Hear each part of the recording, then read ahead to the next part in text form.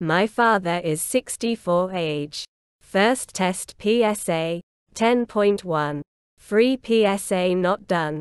Second after a month PSA 6.49. Free PSA 10.02%.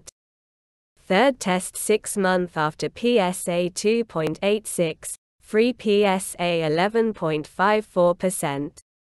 He takes a tablet sildoo 8 daily. What does it mean?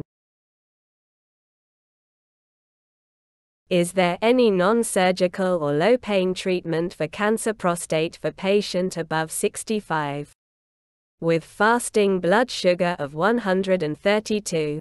Conclusion. My father is 64 age-free PSA is 11.54% and PSA is 2.86 nanograms before 6 months he had free PSA 10.02% and PSA 6.7 nanograms. Firstly, blood sugar is optimum and has no relationship with PSA test. PSA 10.1 is abnormal. Free PSA percent 10% has a greater risk of prostate cancer and high demand of prostate biopsy.